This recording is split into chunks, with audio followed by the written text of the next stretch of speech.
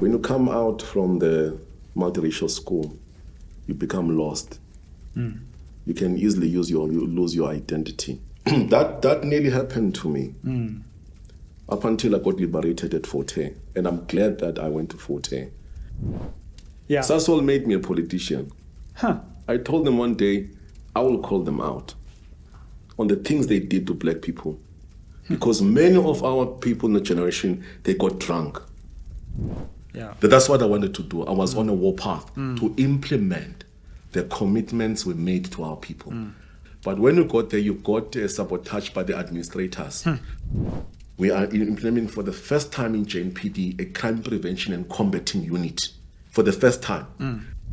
So you need to pay the law enforcement well, so that they are able not to really be tempted to take any bribes. The Sizwe Mpofu-Walsh Xperience podcast. Aye.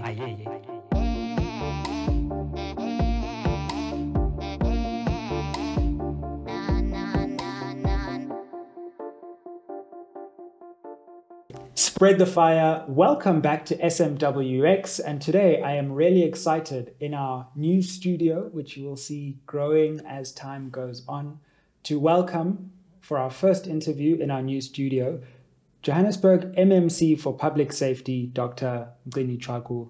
Dr. Tshawku, thank you so much for joining us. Oh, thank you very much, Dr. Sizwe. It's a conclave of doctors. You can't be in this interview if you're not a doctor, so it's that simple. No, I'm glad to be here. Dala, we've been postponing it. And thanks so much for being here. Yeah. You're one of the most interesting figures in South African politics because you do have a PhD in chemical engineering. Yes. But you're also a politician. You're now governing in Joburg. Tell us about your journey, your early life, and how on the one hand you're a doctor and on the other hand you're also, one of the leaders of Joburg now. Yes. No, this is very interesting because so many people have been asking me, but you've got PhD in engineering and you've been working for Sasol, being a consultant for 18 years. I've designed pumps, I've designed petrochemicals, petrochemical plants. I've been to England reading. If I can, let's say, take, the whole step back is after I studied at Makau back in the days in my high school. And then so many people have asked what they don't know, during the Bishop massacre I was there. Okay. And I was very active Kosasko back in the days. And some Abandabanins, they don't know that. And some of my friends there, when I go back, they know Mgcini there. Very problematic at school. Because we used to, hear this thing, Free Mandela and all of that. And Kaya, back home, if you look at the people that were associated with it at home, my aunt got married to the Mkhize family. So right. So you will have the Mkhize family coming to the Tshawku family. And that's when, I've got to be really exposed in politics. Interesting. And then also my mom, Mandisa Tshawku, and Mrs. Pumla, Apekai, in Enyuan. Sure. Remember most days. Is that Tanzania? Tanzania, Tanzania. Okay, wow. So the state police used to hunt for, they used to hunt for the politicians. There was a guy I can say it now, he's my role model. They call him Jeff Wabena. He was a unionist. And I saw him as a father figure. And he was assassinated. And most of the time they used to jam. In the dining room. And when these comrades come in, we're still young that time. So Jeff Wabena used to come in, they would tell Guti they were running away, they were taken by the state police and they were tortured. And the one I still remember quite well when he was articulating it, when they were jamming Pine Lane, is that when he disappeared for a month, and then he was made to lie upside down, and then they suspended him like that. They were trying to really pull him. Sure. And they shocked him like that. So I was so shocked about what's happening in the country. And there was a time in Tanzania where there was a lot of looting. I think there was now Mandela he was coming out. There was those negotiations coming out. Late 80s, late 80s, yeah, 87, 88. Sure. That time, and Tanzania was very vibrant, and we heard that there's going to be negotiations. Political prisoners were coming out. State security was pushing. Yeah, and we're there, man. I'm tear gases.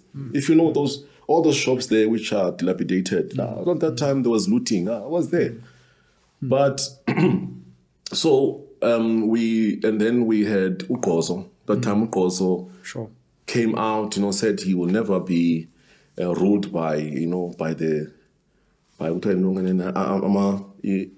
yena awanuka amakhwapha. I said that he will never be there. And we were on a taxi, and the taxi just stopped. People were very angry. There was a riot, and then we heard that Mkhize is around. We're very fascinated about him because instead of when he will come, we hear that there's a guy there. He just comes out from the community, like while you're sitting on grandstand, because of his tactics, his military tactics. Mkhize will just come out anyway. So we said, hey, who is this figure? This guy. So we liked Mkhize. And then when he passed on that time, there was a lot of problems. Especially in the Eastern Cape, that was a big moment. Cape. And then the people that they don't know that time is that we were very inspired because there were units that were formed. We used to go into the forest and march. We're fighting. That's why we know how to march like this. We knew how to march like the Soviets. So I came out around that kind of influence. Even my uncle, you've got those uncles, Abatana Marasta.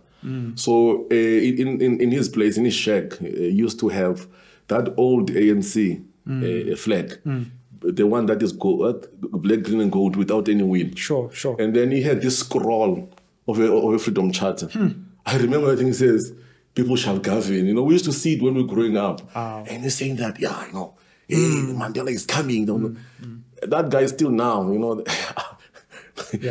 I can see that he's starting to accept that I am the EFF when he's starting to really see what is there. But he's still, there are those people who were staunch and they said, no, you are still too young. But I've got influenced by that. And it was good and fair when Mandela came out in prison and I voted in 1994. And then, but during that time of the riot, and there was a move that there was this, schools and everything. There was a Model C schools coming out. So quickly, because of these political dynamics happening in the country, immediately, I think I finished up in that multiracial schools called Hudson Park High School. Interesting. So there was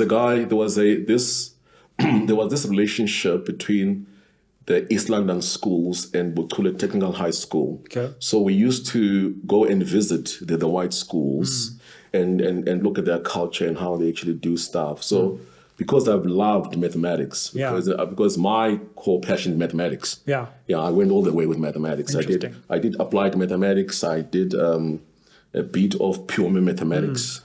Can I ask you about that? Because you're growing up in Tanzania. Is that where you grew up? Yes. And you spoke about an uncle living in a shack. So a lot of my family also come from Mtanzania. So I know, even as townships go, Mtanzania is a tough township. And how does your love for mathematics in that environment grow?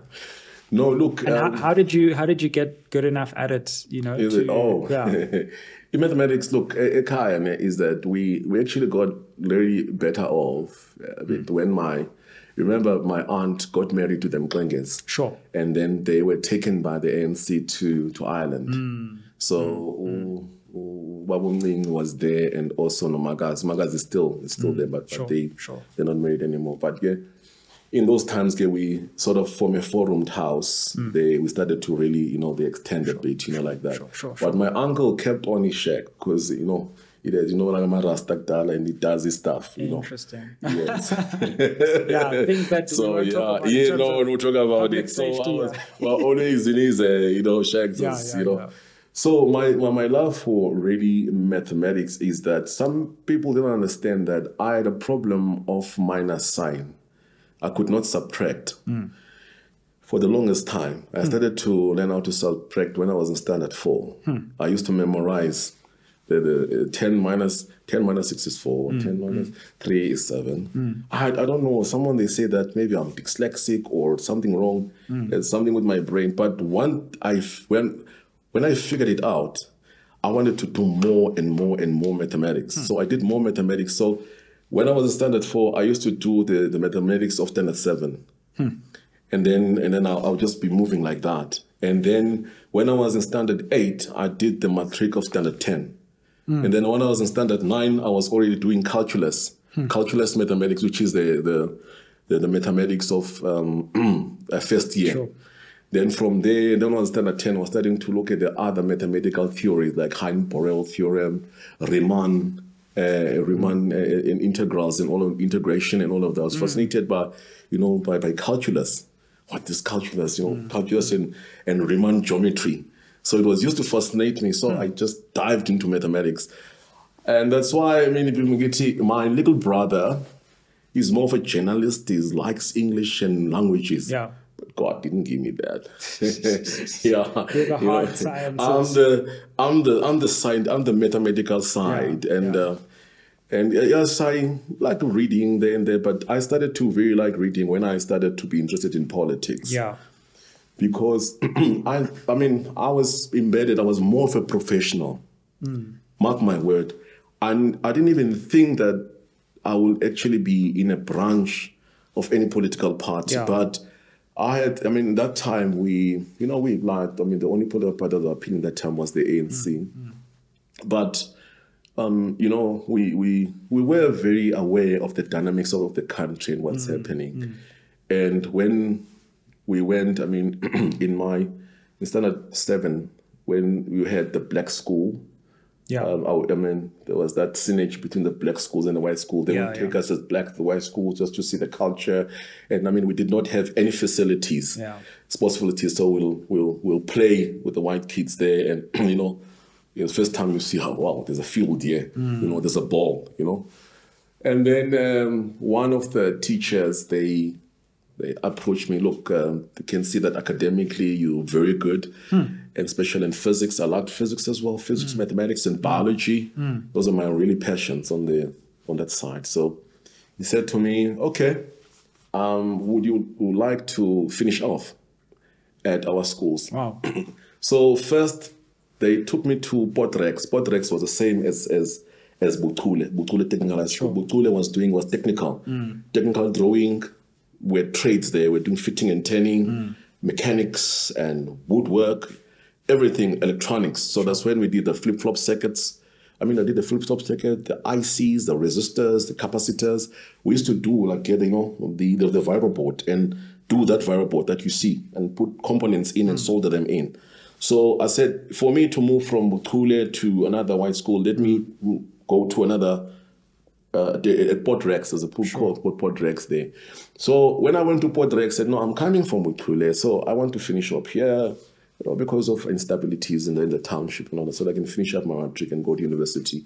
So they wanted to take me back. So no, you can't do standard 7, you must start standard 6. I said, no ways, I'm not going to do that. It will be something that I'll regret for the rest of my life. So there was another school next to it called Hudson Park. So Hudson Park High School, they welcomed me very well. I wrote a test. They said to me, "Why do you want to come to Hudson Park?" Told them, "Look, I want to finish up school and all of that, political developments that are there. Just that I just want to ensure that I finish this high school so that I'm able to contribute maybe one day in the country."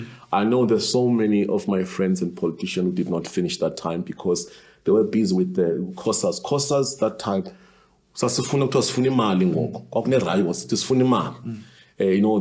must give money to to the students. They were demanding chalk, choko, and demanding all those things that we wanted at that time. So I graduated from there. I did not get a bursary. Okay. I wanted to do medicine. Interesting. Yeah, I wanted to do medicine because my aunt now, after she came back from Ireland, she was a doctor, so she had a surgery. So I used to go and visit her surgery every time. So I wanted to be a doctor, but UCT, so I applied at UCT. So UCT, instead of taking me to to the thing is to the MPCHB. So they said no, you will go to BSc, and I want to look at the fees there. The fees were very high. Sure. So, but with the marks that I got, because I got a B in that. So. Wow. I said, look, because it was very challenging. Yeah, absolutely. I'm sure the transition to go into that school, to be in that new environment, and still... I mean, they wanted, getting I think, got a B in mathematics, and then, and C in those things of English, and then, so it was around there. So, and the guys wanted, like, very A, 90s and everything like that. So, I had a problem with Afrikaans there. The whole change of culture. Yeah, I mean, but mathematics did very well in mathematics, and all this other stuff, physics and biology. So how did you go from there to chemical engineering? How did you end up there? So I went to Forte. Okay. So when I went to Forte, that was the beginning of everything. So when the leadership talks about Fanon and Steve Biko, that's where it all began. I experienced it there. When I got out of something that people they need to know, and maybe something that we don't talk about it. Yeah. And maybe do a debate at some point, and maybe some of the people might actually raise it. When you come out from the multiracial school, you become lost. You can easily lose your identity, because sometimes you want to fit in. You forget that you're black. You are stuck in some vacuum you don't know. And I think that some of my colleagues I started with there at Hudson Park are still stuck on that. We do see it, but that nearly happened to me up until I got liberated at Forte. And I'm glad that I went to Forte, because for the first time I could see a black lecturer. It was Uza doing mathematics. He did an integral, a calculus, because remember, if you read all the mathematical books, it's a white person. You have Newton, Isaac Newton, sure. Riemann. They are doing those things. And then when I saw Uza, it was Mr. Klug at that time, and then he was responsible for physics. And you see them doing these integrals and differentials. Whoa. And then there's what a guy they called Professor Seretlo. It was Professor Seretlo and Professor Mtebuk. I mean, Professor Seretlo, when you read his history, he was a physicist. He was doing what was called like Schrodinger wave equation. A black man doing Schrodinger wave equation. You have no idea that equation. It's the equation that can explain what's happening with these cameras. Sure. It actually explains how the matter, the atoms, how they are, the configuration of the atoms, and can tell in terms where they wanted to locate where's the atom, where is it at, its location, and all of that. So that theory is a very deep theory. Quantum mechanics. Quantum mechanics, yes. Quantum mechanics. So that guy, you saw it using Schrodinger equation and solving it. Wow. Solving Schrodinger's equation on the board, and he's a black guy. And that gave you a certain confidence. No, that thing liberated me straight. It was the Schrodinger's equation for you. That Schrodinger's equation, and there was and then also the very difficult theory was the theory on electromagnetism. Okay. Yeah. Gauss law. Because you have an integral equation, which you want to find an area under, and then now the Gauss equation had a circle. They call it a circle in integral. Okay. Yeah. So when you listen to this black guy, there was a guy there that he was very weird in physics. So it was Mr. Bongani, a very good guy. I forgot his office. It was very weird office at Forte. And the guy just comes out in physics at Forte. You come out, does electromagnetic equations. So that's that I forgot those equations. Very hairy equations. Like with partial, with differential, partial H, partial T times partial D, partial T, like that. You know, that guy would come in and do those things. I'm like looking at these people like, are these black people doing that? I couldn't believe it. Sure. And then Professor Mtebuga, I think it was Professor Mtebuga, yeah. He will now do what is called a solid state physics. Now the solid state physics will explain in terms of the crystal nature, the crystal structure. What happens when you have a crystal and you put heat on it? What happens to the molecules inside? You know, those those are the very fundamental theories on semiconductors and other exotic materials. And those are done by black people. And then Forte had an electron microscope and all those things. And they were black people. They were not like many white people there now. So that's when I got inspired that this I can that's do your that. Path. So I did that, and I finished at Forte. So at Forte, I majored in applied mathematics, physics, and chemistry at Forte. So 3 majors. Normally you'll do 2 majors. So I majored with 3, and then I passed with the cum laude. Then I went to UCT. So while I was at Forte, I was corresponding with UCT with the cosmology department. But that time was Peter Dansby, Professor Dr. Dansby. So I was looking at the cosmology, the theory of special theory of relativity by Einstein.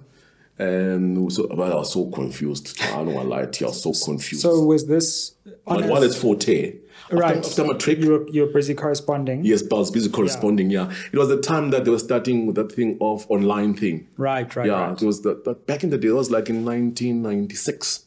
And then when you went to UCT, was that? So now after I finished. Yeah. So I finished at Forte. Sure. So I went. There was a special program at UCT where you could squash first year, second year in one, second year and third year in engineering, chemical engineering. Sure.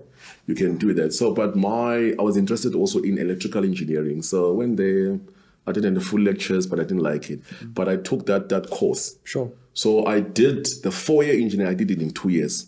So I did my first year, second year. I got accredited of the other courses. So first year and second year, I killed it. Yeah. So I was in. So when I came in, the guys in second year I was new. I met them in third year. That's a flex. That's an academic. And then from there, the following year, we're all in fourth year. Yeah, they were like, I was finishing. How did you get here? I'm like, so I was doing reactor design, thermodynamics, and mass and energy balance. You know, so but I got accredited on the useless courses of mathematics, of just cruising through zoology. Useless. Hey, those courses chow people. So I finished that, and I fell in love with reactor design, petroleum. Whereas others at UCT, you could major in mineral and processing. I thought it was very simple. I didn't like that dirty stuff. And also you can do bio engineering, fermentation, and didn't like that. But I was focused more into petroleum. I think I was fascinated. So that's why after I finished my engineering there, after I finished the chemical engineering at UCT, I further applied for masters. So I thought, when I woke up, I was like, hey, I'm an engineer, I'm finished here almost 2 years. It was like too quick. I said, hey, let me do masters here. And I did masters, and my masters was on... and what year was this now? That was in...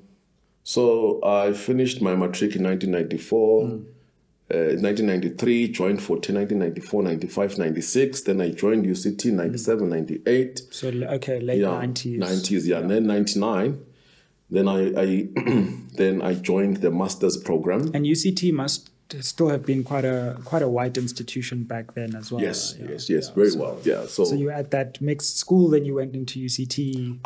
Yeah. So Forte, my mindset in terms of politics and my response to what was happening there, it was very interesting. I was no longer... I don't know how to put it. When I went to UCT, I knew that I can do it, whether they are there or not. Yeah. Whether they are there, because at UCT we will have whites this side and blacks this side. Really? Yeah, it was like that. I mean, but it was not. I don't think there was more of racism. It's just that you preferred that's just how the culture that's how, that's how we just preferred to sit. But the way that I was focused in my work, there was no one, because I think being at Forte, taking part in struggles and Sasol struggles, PASMA struggles, and going to mass meetings and listening to guys talking on the issues of the student, like Forte, there were problems of accommodation, there was a problem of food, there were a lot of black people coming from the villages who did not have anything. We had to take them, and we call squatting. We squat with many of them. They will come to my room and I will be sitting there, said, no, they are coming from a village. Then I'll probably have about 10 or 20 of them, and we'll be stuff in the room up until we will go out there and then really find accommodation for them. Sometimes we'll even go violently and open some of the closed doors and place people physical. And then we'll share a meal card. Because myself, I had a lot of, the sponsors I had a sponsor from Armscore, because of my good marks there, So Forte had that program that I think many companies were at Forte supporting. So I had a lot of sponsorship that was there. So I would share my meal card with the people. Then we'll eat and all of that. So that's where my politics were really shaped by Forte. There were guys called Eugene from PASMA, very radical and vocal. Guys, I think they were. And then, these things of the stairway, you know them from there. And it will be violent. You go to classes where there's a stairway. So those politics of the country, I've learned them there. I made many of the comrades there. Then when I went to UCT, I was fine. I got really, really conscientized. I was never confused again. Sure. And then one thing then I joined Sasol. Okay. I did my my undergrad, and then I did masters. Then after masters, I did 1 year PhD back then. Okay, sure. So we're developing this new machine for Sasol. But I've been studying for 7 years. I saw people with cars and nice living, nice. My family as well. I have to support. Yeah. And then I decided I called Sasol. To buy something nice for that uncle. Yes. Pumnetis. He's still there. Lovely. Shout out to Dad Netis. He's there. At the time, I was laughing when we were having the anniversary there. Yeah. So did he come? Well, what happened is that he just saw many fighters at home. And then he just came in drunk, with that. Hey, what is happening here? Hey, let's not even talk about Xhosa uncles and Balapala. I said, hey, what are you doing here? I said, and then he was standing next to the door. Yeah. And then when he does his things there, later Nyana pack about 4, 5 dates. And then he was standing next to the door there. He said, yeah, these people are still here. Hey. And then we'll have a meeting and everything. Wait, man, it's the anniversary. So now it's a very close family of ours. I love him to bits. Lovely. So then when were they sharp? Yeah. So Sasol, so you became a professional, right? And I'm guessing this is early 2000, somewhere there. Yes. 2001. I joined them. Okay, so I'm interested in how you go from that and your professional life. Yeah. You're a chemical engineer with a master's degree, 1 year of a PhD under your belt. You're working at Sasol. I then come to know of you as an EFF politician. Yes. You want to square the second? Yeah. Explain the Schrodinger's equation behind that. You're not going to believe. I told them one day, I will tell. Yeah. Sasol made me a politician. I told them one day, I will call them out on the things they did to black people. I told them that one day I will call you out and how you frustrated very potential, very highly academic students. And what you did that is unforgivable, is very hurtful. Because many of our people in the generation, they got drunk. They were drinking like mad. They were sitting. I was taken to from UCT. Remember, I was sponsored by Armscore. Then from Armscore, I went to So when I entered the master's program, so I was supported by Sasol. Yeah. Very good company. I can say that they gave us a lot of, the experience and opportunity, But there were those rotten people there.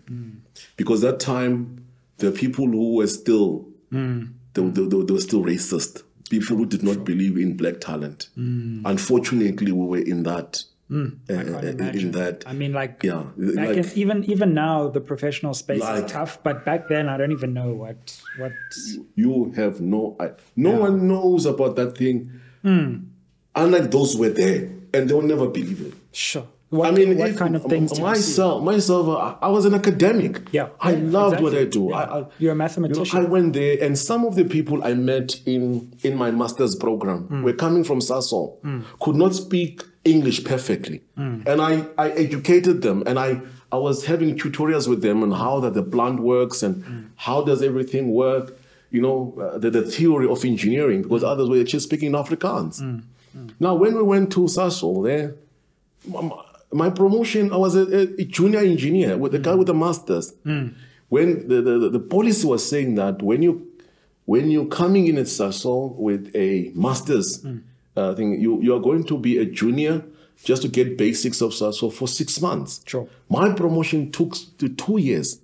And the people who came with me, who were white, within 3 months, they were up there. Remember, being a junior, I have to support people back home.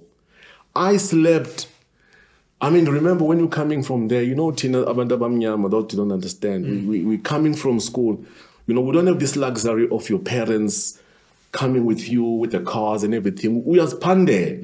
When I finished there, I took a taxi up to Sasolburg. And I got there, I had to go and check accommodation. And I got a room like this, small as this. And my bag was my mattress. I slept in that bag for almost a month, wanting to get paid. People don't know that. With the whole master's I didn't have money. Like saying, when you're starting to work and everything is done, dusted now, you don't have that luxury of those monies from bursaries. It was done now. You know that at the end of the month you're gonna get paid. Yeah. So didn't have any bed. Secondly, it didn't have an iron. So I used to take my clothes and put them under my bag. Sure. I'll sleep on top of it and then it will be ironed out. And then still come to work. So it's come to work fresh and I'll extend my work. I used to pull like 20 to 12 hours and I'll get out of. I wanted to know Sasol how it operates. So when they leave at 6 o'clock, 4, 5, I'll be here till 8 o'clock and perusing all the Sasol processes, the history of Sasol. I was in the research and development. So I had to get to the history, how it started and who started it and all these people. And I must know now what does Sasol want to do in the future. So we were developing a new catalyst there called the Sasol, the SAS catalyst, a fresh catalyst. Currently they're using an iron catalyst. So they wanted to use a precipitated. They wanted to move away to a new catalyst. So I was there doing research, issued bulletins, some research work. We'll go to the pilot plant, run pilot plants, write what you've seen, and also you do modeling. You'll model and all of that. So, and I was like, I'm supposed to be just a normal engineer now. At least move from 7,000, there was 7,000. At least you go to 13,000 there. Sure. At least you are able to send money home and also move now from that space to a 2-flat place. In our flat, at least we can give you some bit of dignity. I want to be engineer. They took me 2 years. The guy, every time that he said, and I asked my supervisor, but why am I not being promoted? He said, no, he forgot. And then secondly, he said on the next year that he had to go to, he said he had to go somewhere overseas. Because every year it's also, I think, quarterly sort of, you'll have, they call them defense meeting. You take your people you want to promote to that promotion meeting. That guy used to take my name. And I asked him, hey man, maybe I thought there's something wrong. I said, maybe, what's wrong with my report? Did I do anything wrong? That's what I said. Like, maybe, did I write reports? Is my English okay? I started to really doubt myself. That guy, they made me to really doubt myself. And I hated that phone. And then every Friday, we'll go and convene to a place called Sandra in Sasolburg. I didn't know it. The people on those days, all the professionals, chemical engineers, analytical chemists, everyone were all put under under a discrimination that time. You know, we will to park there our cars or we'll buy alcohol. We'll drink from Friday up until Sunday. Many of the young potential, guys and others, I heard that they became alcoholics. Others, they really, after some time, they got better jobs. And so we drank. I'm not going to lie to you. We drank. And that problem, we saw that it was not only in Sasol alone. We saw a letter coming out from Alexander Forbes, where a master's individual, an accounting person, says, I am here photocopying tenders for white people who are even junior to me, and I'm not given any work. That time, black people were not given work. You will be promoted there, Sasol. You can go get, if they really like you, I want to know this one, he looks as if we can control him. Then you will be promoted to level 6. It's level 6, level 5, level 4. You sit there, you don't have any decision-making powers. Like Bongani was in level 3, was coming from overseas. They just put him level 3, but Bongani didn't have any powers. So they did that to us. And when you have what you call a risk meeting or HAZOP or whatever meeting, they were doing in Afrikaans.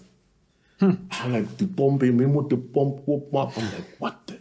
So that flew in. But I studied it, and I really, it was hard. But I mean, it was those people that time, fast forward now, many things have changed. I've got so many colleagues that I'm working with. There's a woman called Hannely, very, very good woman. We knew each other from those days. No, sure. Very, very perfect. A lot has changed, but a lot of change, but back then. Black professionals actually just don't talk enough about the experiences of those days, even of these days, and how hard it can be as a black professional. You've worked so hard. You've done the studying.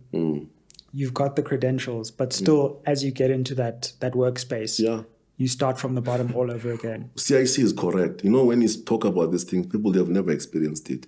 When he says to me that when they look at you, they see that you are just black, it doesn't matter. You can have your master's, your PhD, anything. But that thing is there. And when they say that Petrus Mutsebu will just walk in there, maybe goes to those nice white malls and everything, they will not say anything. It's very bad. That thing broke me, actually. It changed, and the mind changed. And then I started asking questions. What is happening and all of that? We even went to Mkhize. Mkhize was a board member there. Okay. We even went to Tuli House. Bill, can you help us here? We are being really racially, discriminated. But we told one of the Sasol executives, then at Sasol, they had what we called a sessions now, sensitization sessions. Sure. Because there was some old guard who did not want to change. So they started to change. Slowly but surely getting there now. At least some of the people who came after us started to have opportunity, the Sasol being recognized. I believe that it's not the way it was before now. Sure. But for us, that same group, it was very I changed, bro. I changed after that. It was, for me, it was the point of no return. I became politically charged. Interesting. I read, and then when I was there, I joined the branch of the ANC there in Sasolburg. Started to just go and check and what's happening and all of that, just to try, because I saw that I followed everything, I consulted everything, but people said, no, you know what, this is we deal with this thing political. And I started to, we've been there in the ANC, we know it, but I've never been in a branch. So I started to be there, just listening, but not participating really. Sure. And then that was 2004. Fast. Then I went to Durban, came back. Okay, then, so what I'm interested, I think. Then I changed. I'm coming there. So now. The moment of the EFF. From the ANC. I think part 2 we're gonna go from when you joined the ANC. But I'm interested in the moment of joining the EFF and leaving the ANC. Yes. And because if I'm not mistaken, you've been one of the people in the EFF from very early on. Yes. Talk us through that in that moment. Very quickly, yeah. Yeah. No, I was actually getting to that now. Yeah, sure. I was actually moving now into politics now because I hit this mind. Yeah. That's mine now, Guti. I used to say that, why am I a second-class citizen in my country? That is a question I used to ask. I didn't know that I'm raising a political question. Sure. And all these people, I used to analyze them, Nelson Mandela, Thabo Mbeki, said maybe on Mandela, had a lot of opportunities, and Thabo Mbeki, you could see that you can walk with BE and everything that, you can feel it. But now, that we are second-class citizens, and when we're at Sasol and all these areas. And then I resigned at Sasol. I went to Durban. When I went to Durban, I attended Zuma's court cases. Oh, wow. You were there. Nabo Sianda. We must look in the footage for you. Yeah, DJ Sianda. Odira, they were starting at that time. Don't do a phone at Durban. That time I was in Durban that time. Okay, yeah. So and then I used to say, what's happening? I said, no, Zuma is coming for a trial. And then I'll just be there overnight partying. Sure. So, but that thing, and then I got now these comrades, they were talking, what. And then, a mistake, I went to Eastern Cape one day, like now on holiday. Remember, there was that Zuma Mbeki issue, ne? Yes, yeah. I went to the Eastern Cape, but why would you support Zuma? KZN. I didn't know Mbeki. I know this guy was charismatic and I was excited in KZN. The time I was an engineer in that time, but I was just, he liked, the way he would dance and sing, sure. and talk, for, I don't know, we're going to do this for the poor and everything. Didn't know, but let me support Mbeki, man. I am changing this guy. That was my mistake. So when they were going to Polokwane, I liked that thing of Mbeki. Mbeki must win. And we're sitting there. I think I was with my brother-in-law, Tong Simpio Makas, was political again. So I asked him, what's happening in Polokwane? Say, hey, we heard that Mbeki lost. I was very sad now. They were very sad, everyone was devastated, and now I was just following people. This guy is lost. And then we were called into a national convention by Terra and Mbazima, Andile Nkohlu, all those comrades. Say, no, let's come. Let's hear what is to be done. It was like sort of what needs to be done. Sure. So I went there as well. And I joined COPE. Then you went to COPE. Okay. Then I went to COPE. Interesting. Then in COPE. Then in COPE, that's where now they appointed me as the youth provincial coordinator. Interesting. Okay. So I was campaigning here in Johannesburg, and my mentor was Nzipho Kalipa. He was the former treasurer. He was a former treasurer of SACP in Gauteng. Okay. That's where I got to understand what organizing is. So when you go into coalition with COPE now, you're actually going into coalition with your old home. It's gone. It disappeared. So Nzipho was an SACP per se, and understood tools of analysis. All it says in tools of analysis. What is this thing, tools of analysis? He said, dialectical materialism. Hey, what is this thing? It took me a while. I did not know. You only knew Maxwell's equations and shit. I just don't know. He said, and you're listening to Nzipho speaking and, analyzing. Who is this guy? It's something I don't know in politics that I should know. So he was my mentor. Sure. He taught me how to organize and how to build structures and, the whole thing of... So that's what I've learned from them. Yeah. And we campaign Ivory Park a lot, Tembisa, Soweto. I've got a lot of colleagues, but myself, I was more in terms of let's not get Zuma to be elected. He must lose. Right. That was my idea. Not like I wanted to have position. I didn't care about those things. Sure. Took my whole pension, and I used it for my campaign. And we were at the office of John Ngebesha. John Ngebesha will tell you, and we never used any money for organization.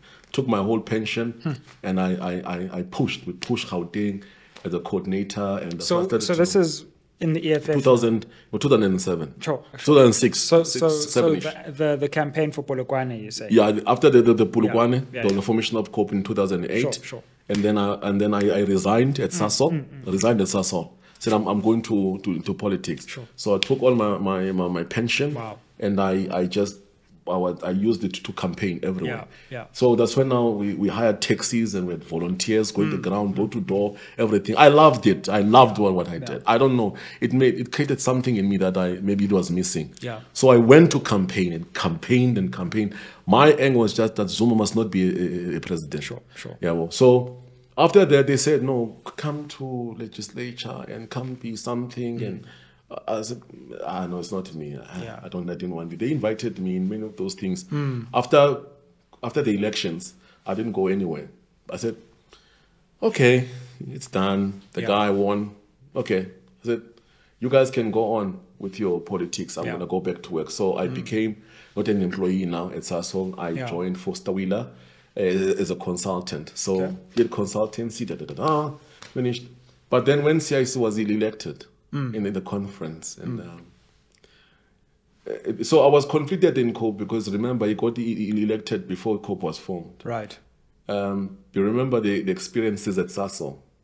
No one was speaking out, even any black person, to the white managers, to the white people.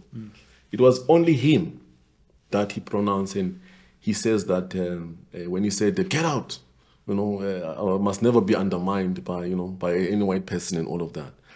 We saw others, all of us there at Sasol, every black professional at Sasol. We saw that it was the first time we saw a black person standing up to white supremacy. It was the first time. We've never seen it. So that actually inspired me because all the black managers we've spoken to, they've never spoken out.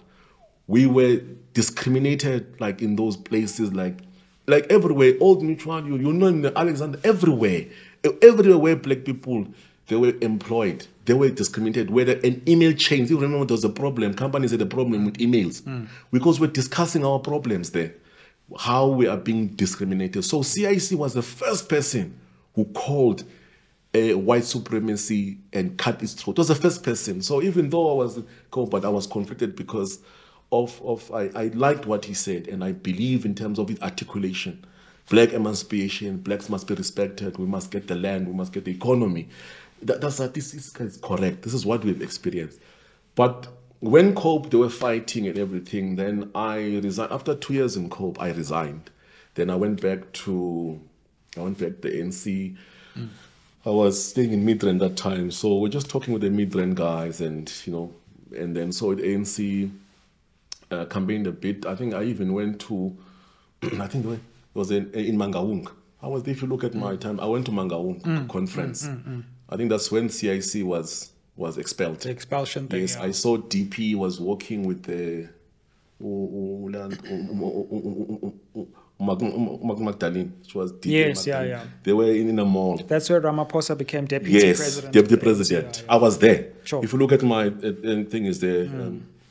So I was there. So, but I was so sad that the CIC was actually expelled. They didn't want to take his letter and all of that. So, but when I heard that there was a Friends of Julius Malema, so I was following them in terms of what is the policy developments. Because what actually attracted many of us, people, they think that you just become a fanatic and follow individual and all of that. But we listened to his articulation on the issues of land, the issues of economy, the issues in terms of getting rid of tenders. We know that, we've seen it and experienced it.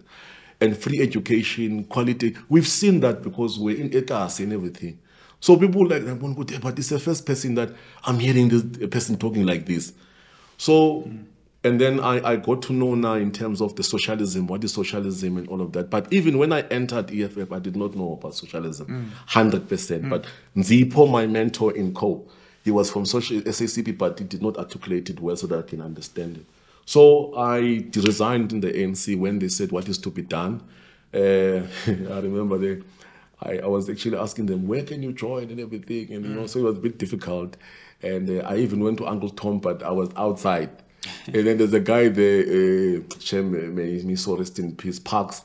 So I wanted to really get in, and Parks came in there like, "What are you doing?" Yes, no, there's a, I want to go in and everything. So they did not really let me in there, and but I was outside. I was coming from, I think the uncle's Tom. It happened not just after that conference. It was not too far apart because I was still sort of ANC, but in Soweto it was like, hey. Maybe but I was talking to a guy called Bongani, Bongani. So he said he's inside. So I waited and waited, but I said, no, let's go. But then I managed to catch up with the EFF in their first meeting in September 13. Then I was articulating that, look, I don't want to really be involved, but I'm from the COPE. I've mobilized before.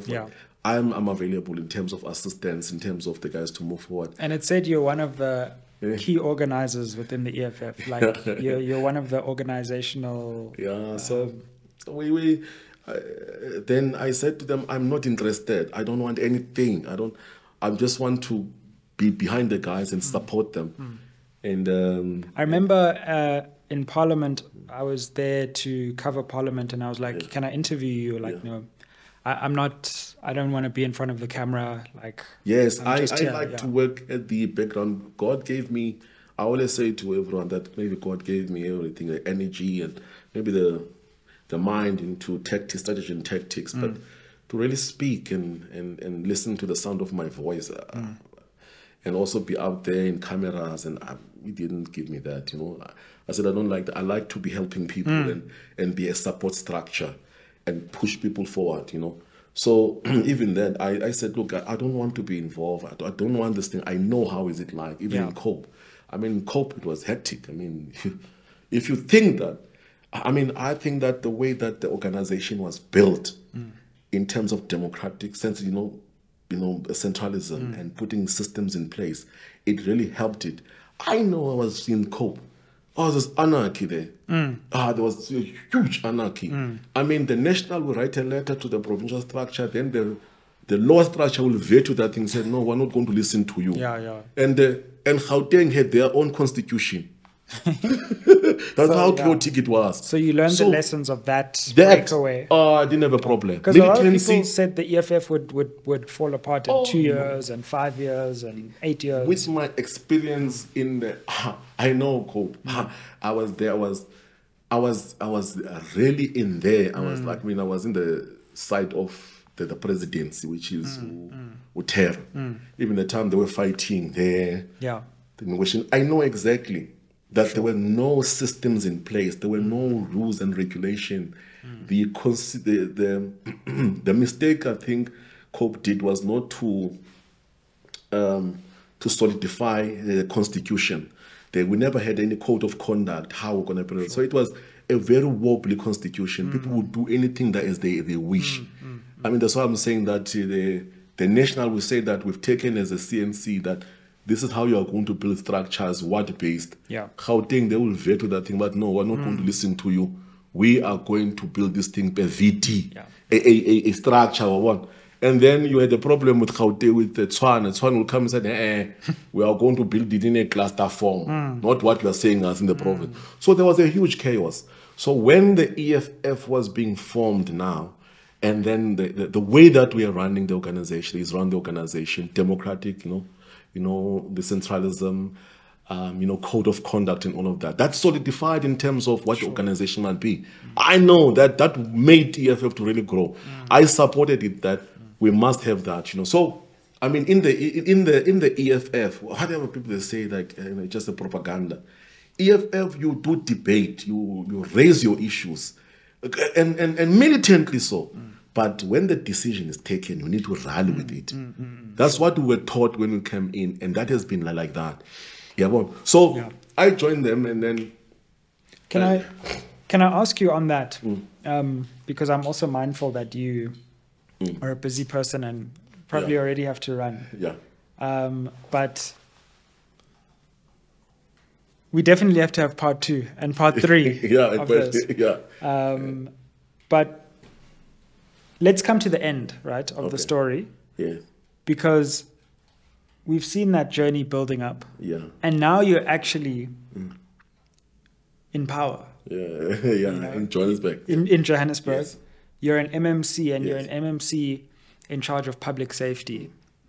And firstly, I think that's one of the probably hardest jobs in the world because of the crime. Yeah. Joburg's, one of the most crime-ridden cities in the world, and you're now tasked with the public safety in that city. Can you tell us what has been the most rewarding part of that, and what has been the hardest part of your role now that you've actually assumed governmental power in Joburg? Look, it was, for me, it was to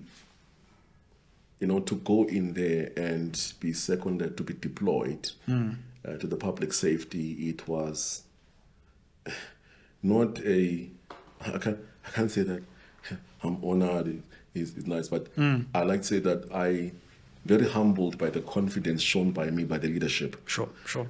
And in terms of Mgcini must go there and must go and implement the policies, the manifesto of the EFF. Because remember, when you are deployed in that government space, you need to go back about what were the commitments of the EFF to the people. Because remember that manifesto, we consulted widely. What do you want us to do when we get into government? So for me, it was not that it's a self-gratification. Oh my God, I'm the MMC. It was to say to me, with the commitments we made, how am I going to implement them? That was what makes me not to sleep every day. Sure. I'm not internalizing that I'm an MMC. No, I'm a deployee. To say that we promised these commitments to one or two the people. For example, we're saying that we're going to increase the roadblocks so that we're able to do search and seizure for drugs and everything. Number one. Number two, we must strengthen the law enforcement, capacitate it more, make it aggressive so that they are able to deal with drugs, to crime and all of that. When I got there, I said, these are the policy statements and the manifestos that we consulted our people under the EFF. Yeah. For me, it was like, how am I going to make this happen? Did you feel like government was able to move as fast as you wanted government to move? Yeah, or did you? Yeah. What was that experience of actually governing? Yeah. Did you get frustrated, or actually did you feel like, no, you know what? Actually, there is room to move quite fast. Yeah, I told them that come hell or shine, the commitments of our people, I'm going to put them in, even if I had to step on people's toe, or let's say Baba Menge washing went up. Yeah, that's what I wanted to do. I was on a war path to implement the commitments we made to our people. I said, I'm not going to sleep. I'm going to ensure that I use anything possible to do that. But when you got there, you got sabotaged by the administrators. By the way, it's something that you must be dealing with as the people in the media space. I challenge you now. Every time you're always saying that politicians. Sure. Well, remember, we always come and go. But there's a bureaucracy there. There's administrators who are supposed to be implementing the policies and all these things that we said that we'll do. They will sabotage you. They will sabotage you like straight. You'll get those nice presentations. And, no, we are there. We're reaching our target. We spend the money, 90%. You go there, there's no service delivered. When I went into that department, everyone was acting. There was a moratorium in terms of position. So there was an uncertainty what actually happens. You had an IIOC unit. That's the camera unit that is not working. I mean, that thing that, the people used to use in calls. They will call, hey, we see you, be a person being mugged. Yeah. There's no response. I mean, in the 20th century, they said you want to be in the fourth industrial revolution, but you cannot automate what you see on the CCTV and activate a response unit. Like that. That thing was not working, but we're spending a lot of money on that thing. Sure. I don't know, but it can't be. We had a JNPD that did not have uniform. You had the JNPD that was depressed, that had a low morale because they've never been promoted. They've never been progressed in terms of the promotion. They never got even change of clothes, uniform. They last received uniform 3 years back. Others, they were like torn. Their uniform. Sure. They didn't have cars. The cars, you'll find that in a car, in a BMW that they have, or in a combi. That's why you see them going with combis, staying inside. It's because they don't have cars. So when you got there, we had to go, what's happening with the cameras? Why is this thing not upgraded? I mean, you still have analog cameras. Analog, we're on digital now. I mean, I don't know, we're in somewhere now. You still have analog cameras. And we're spending a lot of money on that thing. I said this thing must be upgraded, so we pushed up until now. They are busy with it now, and then we unlocked the. I mean, when we came in as a government, when we came in there, the contract was signed for the cars, so they're unleashing the cars now. The police are having cars. Next week, we are launching for the first time, after fighting and fighting. We are. Because in the EFF manifesto, they say that we must strengthen law enforcement and fight crime and drugs. So that one they were going to implement next week. We are implementing for the first time in JMPD a crime prevention and combating unit. For the first time. Because JMPD is a tri-band. Traffic law enforcement, by law enforcement, and crime prevention. Sure. They have done traffic. That's why you see them everywhere. Yeah. Yes, they've done by law, but it's not enough. We're going to restructure them. Now, this was never done before. Yeah. They had sort of a unit that does something like that because they were linking their crime prevention during roadblocks. Right. Which is, you can do that. I have no problem with it. Sure. But we did not have a unit that was doing crime analysis, crime stats, working with the community, ward-based. Checking crime, searching, community crime intelligence, Sure. patrolling at night. Because what they would do is that they would do traffic outside, not going inside the houses. So is that your signature kind of intervention to create this third crime fighting strategy and intervention of the JMPD? Yes. So in other words, when we came in, there was a lot of cries in terms of the. We're not safe. We're not safe, MMC. We're not safe. You know that. Like the Joburg life is tough. The other law enforcement, they were crying about law enforcement agents. You know who they are. But I said, look, they asked me, MMC, what are you doing? Yeah. And then I said to the directors of JMPD, we have to do a crime busting unit. We have no change, but MMC, we support you. That's what we've been looking for all our time. We've never had it. It's a new directorate, crime prevention unit. That's going to go and work with the patrollers. That's the one that goes, into the community, just. But when people are sleeping, it goes and patrols. Not doing traffic and roadblocks. The one that is going to be arresting criminals. It there. And working, it was going to be working with the patrollers. I mean, they can work with the CPF, working also with the police as a multiplier. So there's going to be not a single time now when people are calling for law enforcement, no one comes. Sure. So now it's going to go into that direction. And how many people are involved in that? Look, we've. It sounds like a much needed. Yes. We are in total 386. Sure. Right. And then those people, we've taken them out on a shift system. Yeah. We are taking them now into what is called a flexi system because crime does not have a shift. Yeah, sure. And what is so surprising and people did not know, the thugs and criminals knew that police, they knock off at 6. Wow. From 4 o'clock till 8 o'clock, there's no police in the country anyway. What? Yes. Wow. I said, but Jesus Christ. That doesn't sound like a good idea. And then I said that, okay, guys, what's happening? Okay, what's the shift system? Yeah. We knock in, we go in, we clock at 6 o'clock, we parade at 7-ish. Then from there we go to our post. We drive again. So, okay, that changed over about 2 hours at work. Okay, I said, okay. And I said, okay, how do you change over? You change, and then you must drive from your post. Your change, and I said, hey, chief, now what happens between 4, 5 and this period? No, we are in the changing shift. Sure. And then we got crime stats from the station. Yeah. Like in hourly times, like at the time when the criminals were, wow. Jesus Christ. I said, but guys, you can see criminality starts rising from 3 o'clock. Sure. They know that there's a time we are in mindset we are going to change shift. Yeah, and all of that.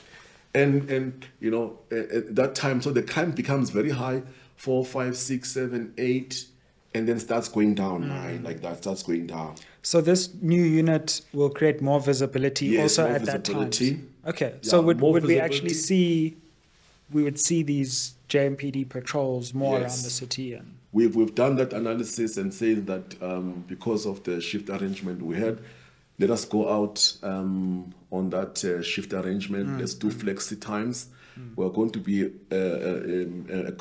saturating it about in those times where people are coming out of work. Remember, you've got in town, you've got a lot of the employees going to the taxi rank around that time. That's where pickpocketing and chokeholding is happening around that period. So during that time, we'll be saturating all the areas and be there. And also we've used the crime stats from SEPS in terms of which is the highest police station with the highest crime.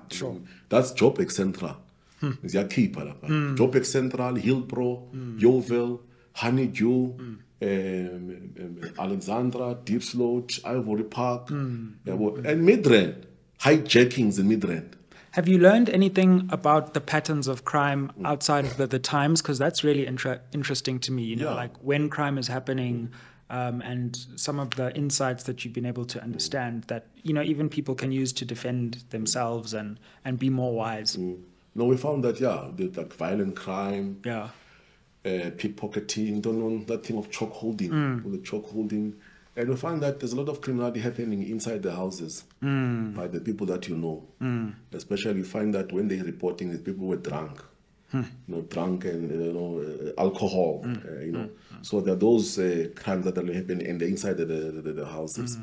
And then you've got hijackings that are really happening there. And cash in transit is not, it's not a lot, but it does happening. It is a problem. I'm always going to be ready because even this new unit will be having a unit that will be dealing with the cash in transit. Sure. So how do we address hijacking? Hijackings is that, remember now with the crime, with this unit, with the crime prevention unit, you have a tactical unit. It's called the JMPD. It's called JMPD Tactical Reaction Unit. It's a fusion of the undercover unit and the K9 forces into one. Now they are going to be in one room.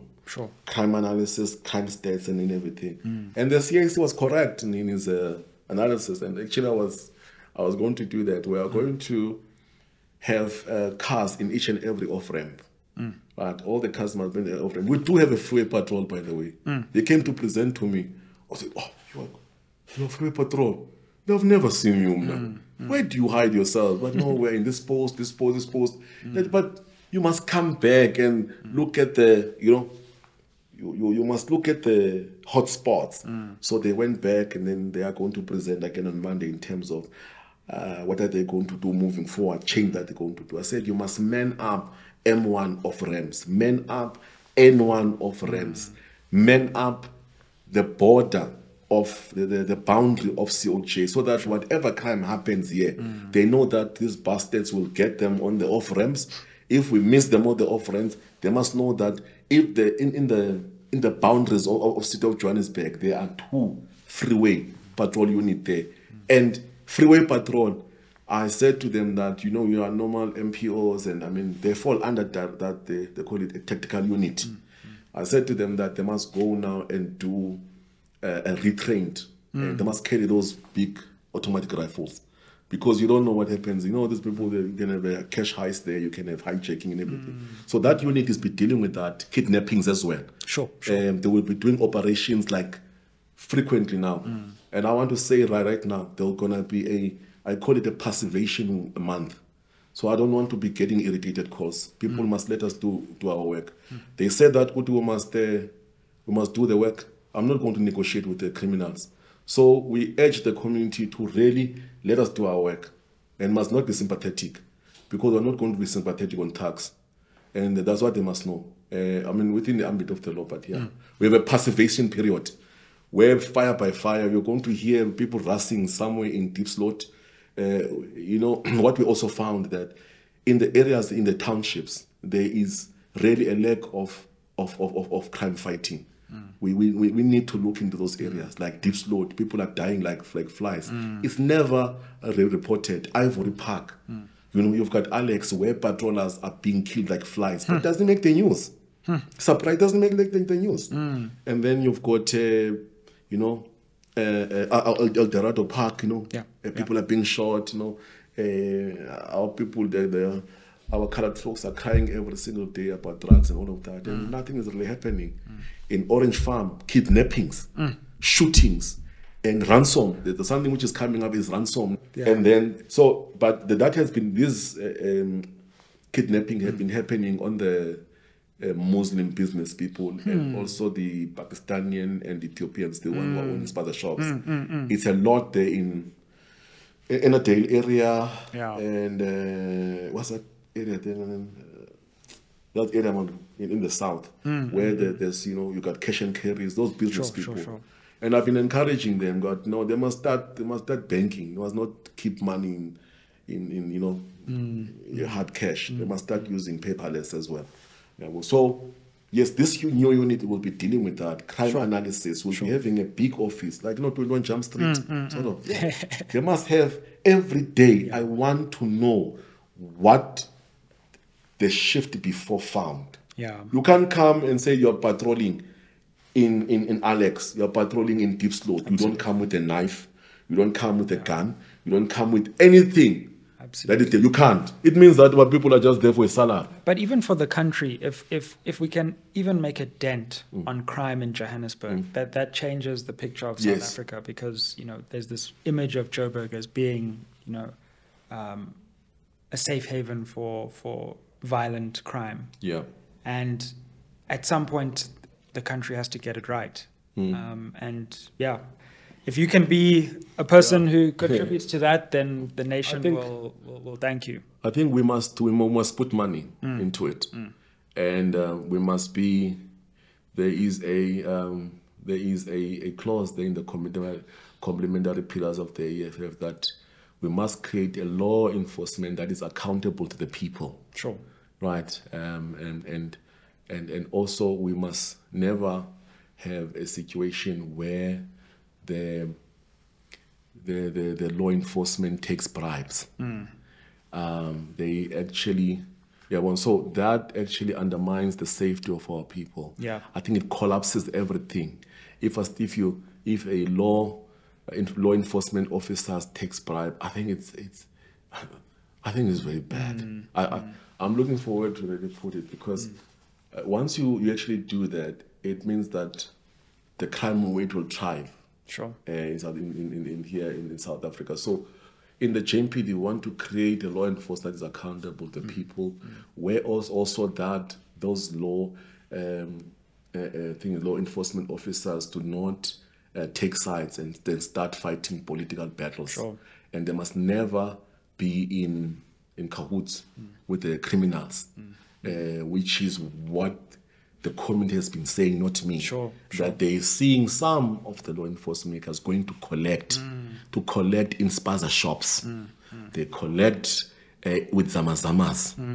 They collect with drug dealers. They are in the pockets. Others in those dark buildings, we've heard that they are there. They go and collect from those people who are selling nyaopi, and people are seeing them. I think it's very sad. I think it's counter-revolutionary. If we can deal with that decisively, I think that we can change. We are able to really fight this crime. And I think also we must put more money and hire more police officers. Police officers are in a 4-day shift. They get very tired because they work for the 12 hours.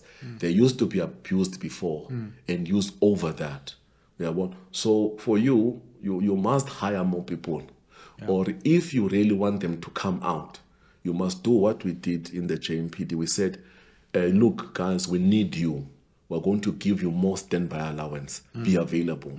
So the police, I think SEPs must be given lots of money, more standby allowance. They must never be abused that you must work more hours without actually getting any incentive.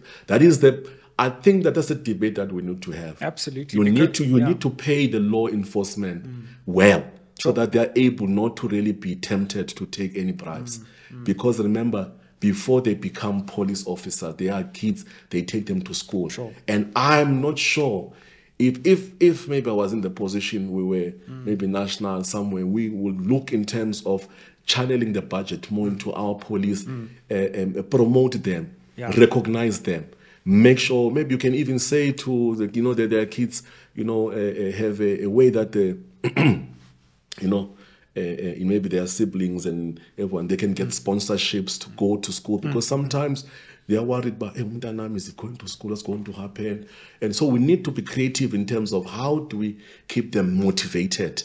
And they say that I'm willing to die for the country. Some of them, but I'm here. I won't die for this nonsense because I'm not going to be paid enough. So we need to do that more. Dr. Tshawku? Yes. I know you are probably late for your next meeting, and I want to make sure Joburg is safe. But you've been very generous with your time. Yeah. I hope this isn't the last time we get to talk, but it's been really interesting and fascinating to hear your journey and also your plans. And we hope you come back to SMWX, and good luck for your time in office. And I'm sure all the residents of Joburg are hoping that you can make a dent on crime and take the city forward. Yeah, we haven't even spoken. We spoke about crime. We never spoke about the EMS, the fire brigades, the firefighters. We never spoke about disaster. Yeah. We never spoke about licensing. Licensing is a very hot topic, and you might be seeing things come out of the news. Okay. In terms of innatives that people can hack and do transaction worth millions. The hardship that we're experiencing as a local government on licensing. It's very, very sad, and it's very bad. And the whole value chain in the licensing is something that we will bring it up as well. Okay. Because people will, last 2 months ago, 2-3 months ago, we had an incident where a person was doing transaction in somewhere in Dubai on licensing. And what you do is that if yourself, you're owing tickets, remember you can't renew a license. Yes. So they do what is called dumping. They take your debt and dump it to somewhere, but maybe might have passed on and all those things. The ticket dealer that the people are using. And I asked the question, why innatives is not tamper-proof? Why people are able to clear a debt of someone else? And then when you do that, then you find that if maybe I'm owing 40,000, I'll give you 10,000. So if those transactions are 100 a day, I can easily make 100,000 a day. Wow. That is what we're dealing with in the licensing. I mean, we've just opened the licensing station now that does learners and all of that. Sure. Also, we've been having a problem. If you look at the patterns, when people are doing learner's license and others are finishing quickly and all of that. So they've got what is called a horse. Someone helps you to pass. Yes. They help you to pass. So they will tell you like, you know that it's A, C, like that. So we are having sort of those unethical behavior that is happening there and in the licensing. But you've got men and women who are working very hard, who wants to turn around this licensing, but there are those rotten apples, which, because remember, if you are a horse and you a jockey, but jockey, yeah, but was what? Yeah, sure. Yeah, well, we are asked about A or B like that. But, and then they will assist you in terms of answering those learners' questions, those learners. Now, my problem is that person has failed and is a danger to the community. Absolutely. We're having serious problems there. And then I think in the next episode, we'll tell you how we're starting to rebuild disaster management. Sure, of course. Which actually was almost non-existent. Yeah. What do they do? So we're busy with that. And then the struggles that the EMS, that the fire brigades, they have. Yeah. Which you see them very efficient, but you know that they are bleeding inside because we have to ensure that we have enough red fleet, which is your fire engines, the vandalization that is happening on the fire hydrants, the challenges that we're experiencing in terms of the shacks which are burning and all of that. So we've got a lot of the IOC, which is the camera unit, a lot of stuff that we also wanted to really share with you. What are the experience we've seen, the cameras that are not working. You've got all this beautiful system that can work, but you find that when you come in, people slash your own budget, and they want to be safe. They want us to put up fire. They want us to do all these things, but a person had an audacity to just cut the budget on that. So, but there's a lot of stuff to talk about. Absolutely, and maybe the next time you come, we can have that. Yes, more policy and interventions. Yeah, yes. That'd be great. That'd be great. We'd appreciate that, and it sounds like you have a lot on your hands. What a portfolio! To turn it, it's like someone was.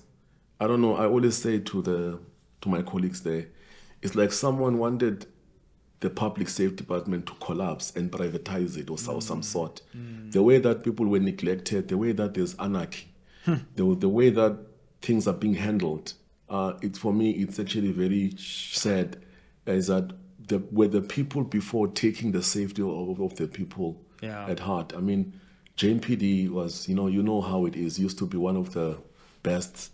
We've got them to be demoralized and all of that, and never promoted. Some of them didn't even have guns. Even bullets, because remember, an officer had to every 3 months must go for shooting range to practice every time. And then disaster, I said to them, but disaster, they must be able to do risk assessment of fire, floods, everything. They must liaise with geotechnical guys for seismic activity and determine if there's going to be sinkholes, what's happening there. They must predict disasters, working with universities, with professors, weather services, everything. It's very important, but it was near collapsed. I mean, it was just, they don't even have sort of, you can say, I'm going to disaster office. And I said, no, give them an office down here. There's an open space there. Sure. Let's get disaster going. I said, HOD, get these people 1, 2, 3, and 4. Get them this. You must call these people like that. Give us there was a just plan. Nothing. It was just, and then I said, disaster had a budget of about 10 million to be able, if we get a chala, a shack, they're able to give some relief, like mattresses and food. Now, we were relying on the NGO. They did a very good job, to give us and all of them, and they've been helping the disaster. But there's the money for disaster, guys. Can we order these things? And they don't even have their own warehouse to buy those things and store them in the warehouse.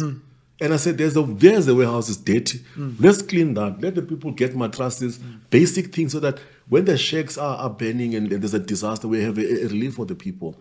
EMS, the aqua unit, they want state-of-the-art equipments. When the people have been washed away by floods, they wanted some infrared, drones to be able to see, able to really, to detect people maybe under the what you call the river and all those. There's another sensor that they use, I forgot its name. They wanted like new boats, new fleet, some basic thing that I saw. But look at MMC, this thing is becoming old now. We have never bought the stuff. I said, and then you go to a budget, then people slash the budget on those things.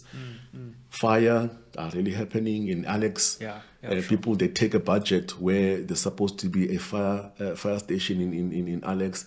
But you ask yourself, well, are people really serious about public safety? Well, infrastructure unit. Infrastructure unit that needs to be capacitated. It needs money, right? And I asked them, there's an infrastructure unit. It's there. It's a top-notch infrastructure unit. But also I found it that, they don't have a place to really operate, who's their superintendent, how they work. It's not clear.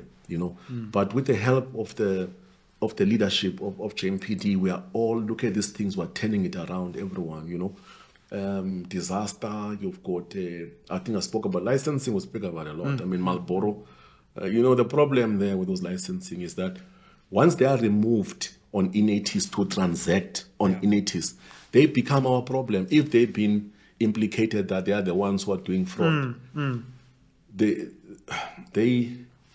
when I entered, I think even the time of the other MMC, there were 72 of them that were removed from Inetis to be licensing people. Sure. Now, those people, they can't do any licensing. What else are they going to do?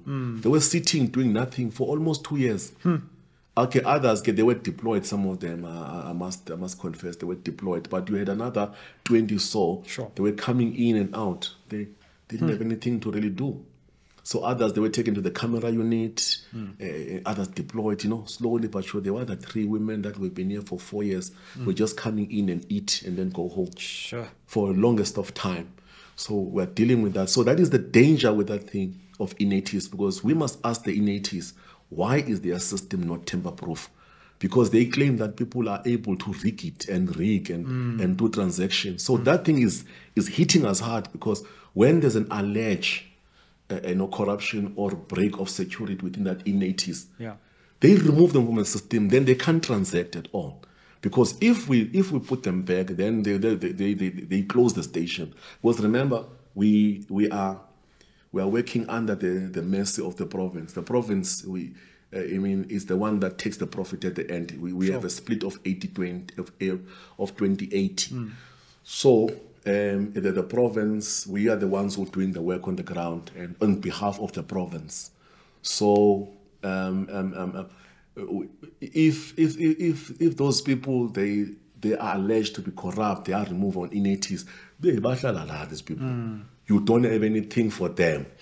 And now they have this dark cloud on they are thugs, they are thieves.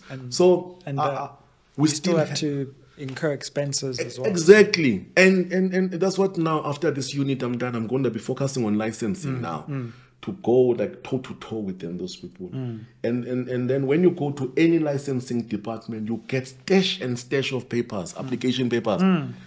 Because province they didn't give us in terms of the resources to archive them. We go to any license to Zobon. Sure. There's a stash, you go to office, there's a stash like this. You sit with application forms. I said, okay, no, I'm coming with that thing. They will sort it out. We have a warehouse, we might do something. But they said you must be careful because it's statutory and all of this. It's people's applications and Poppy Act and everything. So we're working on that. So, and in Langlaagte, there are so much paper such that there are rats there now. There are rats, some are Kundwan, and some of them are dead. Sure. So these are the practical things I tell you that when we got there, we're experiencing something you can do. I mean, as well, if I have more money, I had more budget. Sure. I said to them, no, guys, I'm coming to licensing. Licensing, I'm going to take all those papers. There's a warehouse of ours there. I'm going to put them there. And then I'm going to be in engagement with the MEC for transport. I'm going to work with the MMC Kenugunen. We go and see her and tell her that, well, one, the profit sharing is too small. Because when we make $1 billion a year, so it's 80-20. She gets 80%, we get 20%. Sure. But we still in that 20% have to pay the people, pay the rent, pay all our operational expenses. And we still have to, and she does not take her papers. At some point, the province must take those papers. So I said, number one, we propose that we must increase that profit sharing percentage. Number two, she must take her papers. Because if she doesn't take those papers, I'm going to take the papers and put them on that parking space there in the province. I'm going to take all those papers, parking space, because we're tired. It's almost a year and they don't want to respond. We've been begging them, please tell us what to do with these papers. Do we shred them? But no, can't, because it's statutory that we must keep them a certain period. Sure. Where do we do it? Must we microfilm? Microfilm is a lot of money. Or we must take them to metro filing. It's a lot of money, it's a cost, which is not enough. So what do you want us to actually do? We can't renovate properly. We can't go to state of the art. Now what they're doing that, they rather support RMTC, TMC. There's this new company that they like on licensing. They are on to that. But these stations are working very well, So that's why I said I'm going to go ahead and launch the normal a licensing station to our people on the ground in Alex everywhere, because some of those people cannot go to these posh places that RTMC is opening, all these nice places and everything, and they want you to really go online to apply. I said, our people don't have data, man. They must have a place that they can walk in and do application and do learners. That's why we opened for the first time a licensing center there. I said, I'm coming to license. After I'm done with JPD, I'm going to licensing. Then you are going to hear what's happening there. You got Tautars there, Tautars which are now... Yeah, it's a big problem. The Tautars... No, anytime you go into a licensing center, you just see all kinds of... Yes. It's a good look. It's a good thing. They're teaching people how to drive and everything. But just do your thing. Don't try to interfere with the officials there. That's where it becomes a problem. Yeah. The guys, they want to leave. They want people to pushing the line, and you don't know. Did someone pay someone? You don't know. You just see someone coming in front of you for no reason. Like I understand. They want to. They want to zamazama, but there's no jobs, but sure. It must be done proper, Sure. We must make a decision. How are we going to do this? Do we allow it? And if we allow it, what can we do? What mechanism can we do so that it does not inconvenience people and all of that? Because sometimes if you don't want to do favors for them, they know where these officials of licensing stay. They threaten them. Sure. You see, it has gone into that point now, where now they start to say that if you don't help me, if you don't help me, then we'll see each other a gas. Sure. Yeah, boy, it's becoming a problem. That time, they call them the Q people. What about Q?